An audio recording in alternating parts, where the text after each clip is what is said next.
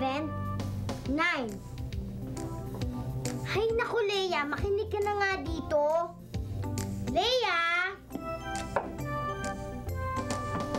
Eto, ang area ay ang sukat ng isang lugar ayon sa dami ng squares dito. Naintindihan mo?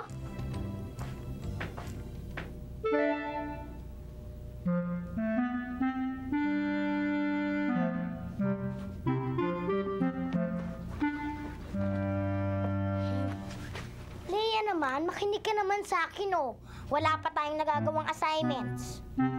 Ha? Sheila, sorry kasi tinitingnan ko lang naman yung mga books mo eh. Ay, nako, kung bakit pa kasi ikaw ang naging partner ko eh. Psst! Sheila!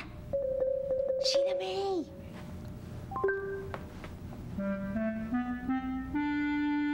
Sino ka? Snow White? Ako nga. Gusto mo tulungan kita kay Leia? Huwag kang sumuko. Kaya nga kayo pinag-partner ng teacher nyo dahil alam niyang matutulungan mo siya sa math. Ayaw niya naman kasing makinig sa akin eh. Mas interesado pa siya sa mga storybooks ko. Ganito lang ang gawin mo, ha? Basahin ninyo ang istorya ko. Storya mo? Basta magbasa na lang kayo, ako nang bahala. Sige, ha?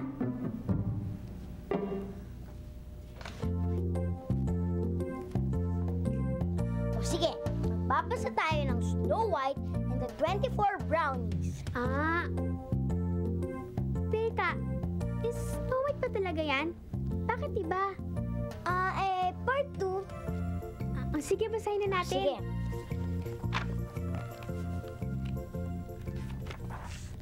Pagkatapos mailigtas ni Prince Charming si Snow White, ay nagpakasal sila at tumira sa isang malaking palasyo. Yan. Talagang masasarapin dito para dun sa 7 Dwarfs.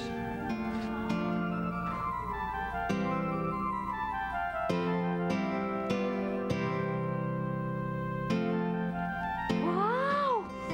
Ang bango-bango naman yan, Honey Bunch! Ready na yung brownies ko. Wow, sigurado matutuwa yung 7 Dwarfs. Siyempre, ako nagluto niyan eh. Sige, bibilangin ko lang, ha? 2, 3, 4, 5, 6. Excuse me, my love. Yes, Bakit my love. isa-isa mong binibilang yung mga brownies? Bakit ko nga ba pinipilang? Para alam ko kung ilang pambalot ang kailangan ko para sa brownies, di ba? I see. 1, 2, 3. Pero you know what? Merong mas mabilis na paraan sa pagbilang niyan. Mas mabilis? Oh. Paano? Kung 4 sa bawat row, paano mo bibilangin ang mga brownies? Kung 4? Yeah, sa bawat row.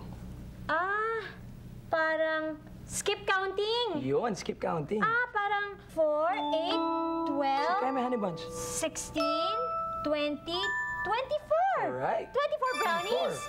24. Sandali, honey bunch, ha? Kung 24, parang pwedeng ganito rin yan, eh. Di ba? 1, 2, 3, 4, 5, 6. Parang 6, 8... Hindi, mali 6, na. 12. 6, 12. 12, Kaya man, sige, honey bunch. 18, 24! 4. Wow. 24 brownies. Ang Galing-galing mo. honey bunch. Pero alam mo, meron pang mas mabilis na paraan sa pagbilang niyan. Meron ba? Meron. Paano? Oh, di ba? Ano bang ginagawa mo pag nag-skip count? Ulit? Ano ulit? Anong ginagawa mo pag nag-skip count ka? Skip count. Ay, alam ko na, honey bunch. Multiplication yun eh. Oh, di ba? Ang galing mo, ha? Oo. Oh, di ba? Kanina, binilang mo tong row na to. 4.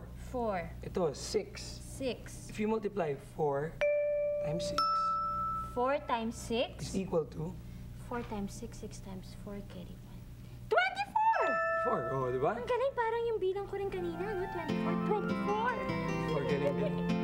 Pero alam mo, teka nga, para mas maganda dyan ka lang, ha? Papahirapan kita na konti. Tignan kung nakikinig ka sa akin. Oh, ano naman to? Yan, yung mga squares na yan. Diyan ka mag-practice. Tignan natin kung... Ito? Kunwari, brownies na rin yan. O sige ha, subukan ko. Kung itong column na to, eh merong 1, 2, 3, 4, 5, 6, 7. Ito naman, 1, 2, 3, 4, 5, 6, 7 din. So, 7 times 7. 7 is equal to? 7 carry. 49! Oh, wow. 49! Galing. Naku, Honey Bunch, ang galing-galing mo. So, ibig sabihin, meron akong 24 brownies, kailangan ko ng 24 din na box. Ang galing-galing! Galing-galing! 24 din. Pwede ba Honey Bunch? Yes? 23 na lang. Bakit?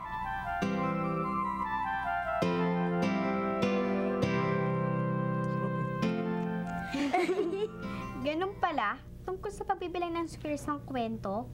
At ganun pala ang mas mabilis na paraan ng pagbilang.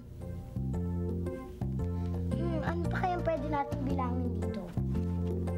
Ay, ito oh, may squares naman palang likod ng librong to eh. Bilangin natin. Ha? Kailangan pa ba natin bilangin yan? Akin tong side na to.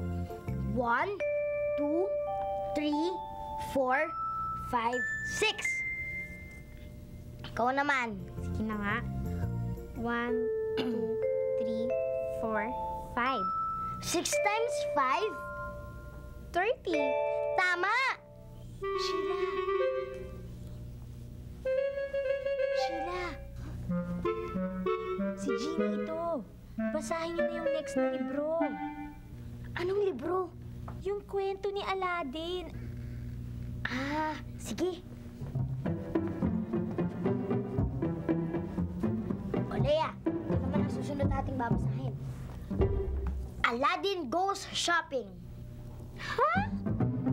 Eh, di ba dapat Aladdin and the Magic Lamp? Remix version to, yung pagkatapos siya maging prinsipe. Hinanap ni Aladdin ang carpet niya at regalo niya kay Princess Jasmine. Nakarating siya sa isang palengke. Pero masyadong maraming kamukha ang carpet na hinahanap niya.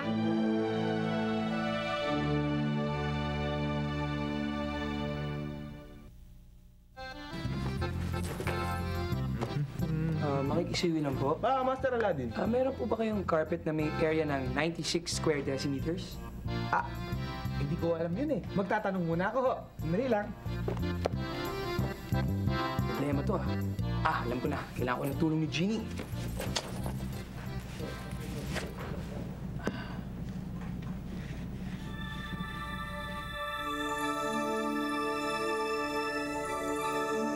Ay, Master! Ginny, may problema kasi ako eh. Anong problema, Master? Magre-regalo ako ng carpet kay Princess Jasmine. Mm. Ang carpet daw na kailangan niya may area na 96 square decimeters.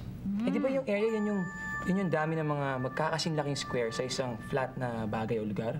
Tama ka dyan, Master. Paano? Tinan mo to. Yung mga squares dito, iba-iba yung mga yung mga laki. Ganito yan, Master. Paano malalaman ko ano hanapin ko? Kasi, iba't iba ang sukat ng mga sides ng mga squares ng carpets na ito. At tignan mo to, ha? Tignan mo to. Katulad ditong carpet na to. Hindi ka, Master. Tulungan mo ako. Ito. Tignan mo natin to. Ayan, Master. Susukatin natin ang bawat side. Ito, meter stick. Meter Bitin stick. natin to. Sige, sukatin mo, Master. Ano, Ginny? 1? Meter! 1 meter ang sukat ng isang side yan. O yung kabilang side naman. 1 meter din. 1 meter din. Ang ibig sabihin yan, Master, ang sukat ng isang square na yan ay 1 square meter. Di ba? Ano yung, ba't meron pang square meter tsaka square decimeter? Alam mo, Master, depende yan sa mga susukatin mo. Ngayon, kung malalaking area ang susukatin mo, katulad nitong carpet na to, gumagamit tayo ng square meter. Ngayon, sa mas maliliit, pwedeng square centimeter or square decimeter. Di ba? Ngayon, Master, sabi mo, kailangan mo ng carpet na may area na 96 square decimeter.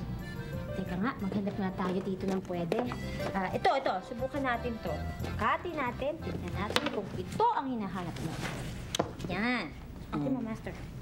1... Centimeter. O, yung isang side naman. 1 centimeter. din. Ang ibig sabihin yan, ang sukat ng bawat square dito ay 1 square centimeter. So, ang sukat ng bawat square dito sa carpet na to ay 1 square centimeter. Tama. So, hindi ito ang kailangan ko. Hindi yan ang kailangan mo. Teka, Tara, hanap tayo. Hanap tayo. Hanap pa tayo ng ibang carpet. Ito. Ito. Bukan natin ito. Yan. Sige. 1... Decimeter naman yan. Kasi tignan mo, Master, ha? Tignan mo, di ba? Meron tayong 10 centimeter sa isang decimeter. Ah, Diba? okay. Diba? 10:1. O, yung isa namang side. Yun. 1 din. Ganun din. So, ang ibig sabihin yan, 1 decimeter. ang sukat ng bawat square sa carpet na ito ay 1 square decimeter. Yun. Diba? Okay, so bilangin natin yung squares. Sige, bilangin mo. 1, 2, 3. Tapos, Sa kabila naman. 1, 2, 3, 4, 5. 5. So, three 3 multiplied by 5 is equal to 15 15. square decimeter. Eh, kailangan ko 96, di ba? Hindi pa Square rin, ah. decimeter. Tara, hanap tayo. Oo, hanap tayo. Kumakahanap tayo dyan. Hanap pa tayo. Ito, master. Oh, bakit ito yung hinahanap ko? Yan. Sukatin natin. Ganda, ha? Oo. 1 decimeter? Decimeter, 1 decimeter. Tama. Saan side naman? 1 decimeter din. Tama. Okay, so, sana ito na yun, Jeannie. O, bilangin natin yung square. Oh, mukhang ito na yun eh. 1, 2, 3, 4, 5, 6, 7, 8. So, bali 8. Ilang side? Kabilang side, 1, 2, 3, 4, 5, 6, 7, 8, 9, 10, 11, 12. 12. So, 12 multiplied by 8 is equal to 96. Ang galing-galing! So, 96 square decimeters. Tama! Oh, ito na yun. Ito na yun! Alright, bilhin na natin. Galing talaga. Bilhin natin. Thank you, Alright. At dyan nagtatapos ang kwento ng Aladdin Goes Shopping. Ganda.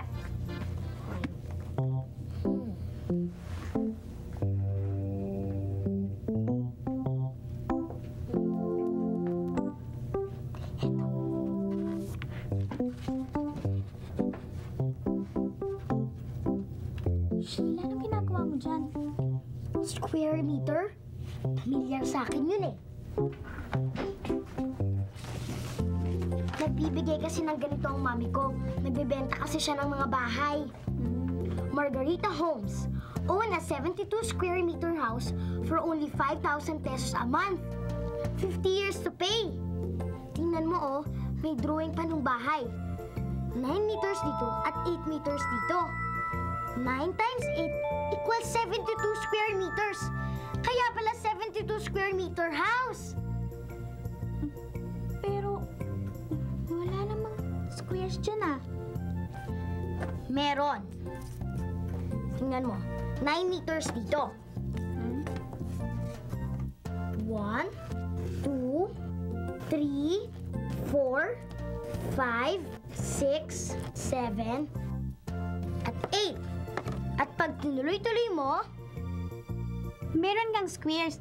Kahit pala hindi na natin nakikita yung squares, pwede pa rin natin kunin yung area. Susukatin lang natin yung sides, tapos i-multiply. ngayon alam mo na ang gamit ng area. Pwede na ba natin gawin yung assignment natin? Ha? Hindi. Magbasa pa tayo. Anong libro naman kaya?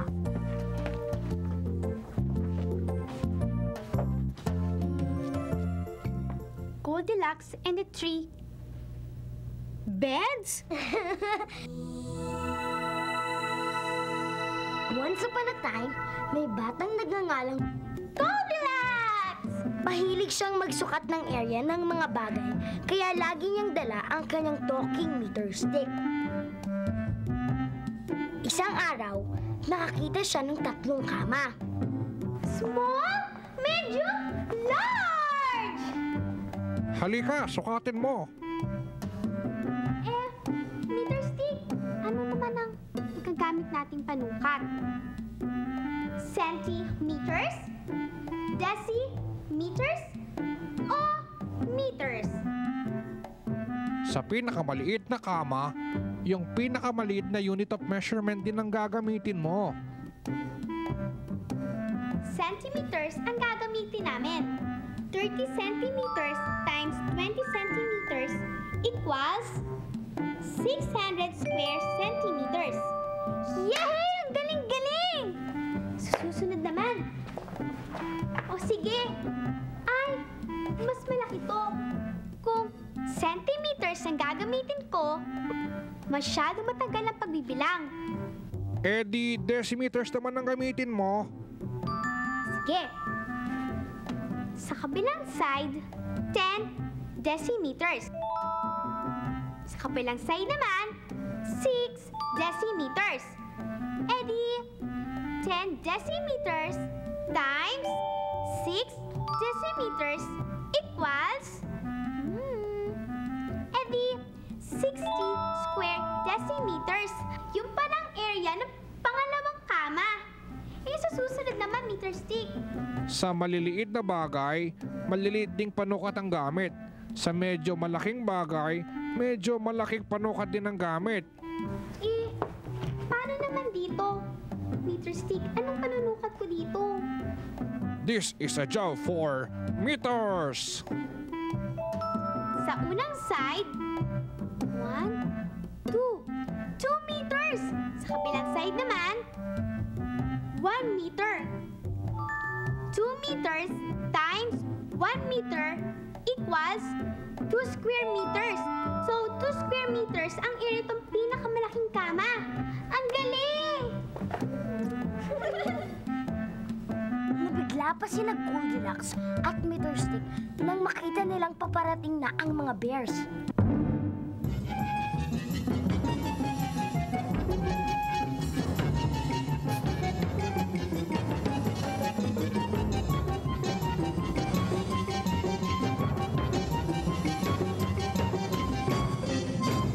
Natakot si Goldilocks pati ang Meter Stick at tumakbo sila ng matulin na matulin. Ano yung gagawin mo, Leia? Susukatin ko tong table. Kaya ayusin na natin. Iwan ko tong Sige. Ito. Ayan ako, ah.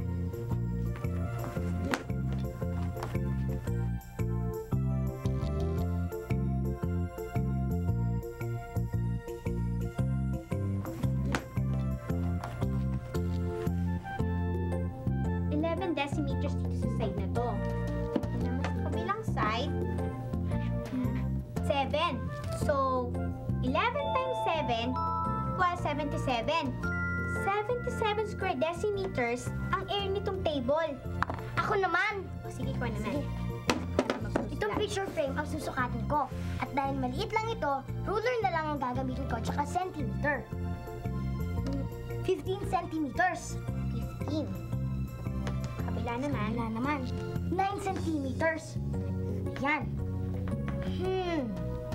9 times 15 o 9 times 5 equals 45.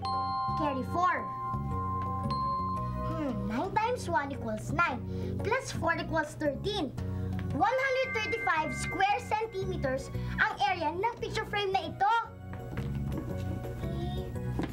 Ano pa kaya pwede natin sukatin? Alam ko na. Sukatin kaya natin itong rag. Sige. Sige ka. Ito side na to. 1, 2, ayan, 3 meters. 3 meters ng isang side na to. Tama. Kabilang side naman, 1, 2, yan, 2 meters. Kaya 3 times 2 equals 6. Tama. 6 square meters ang area nitong rag. Tama.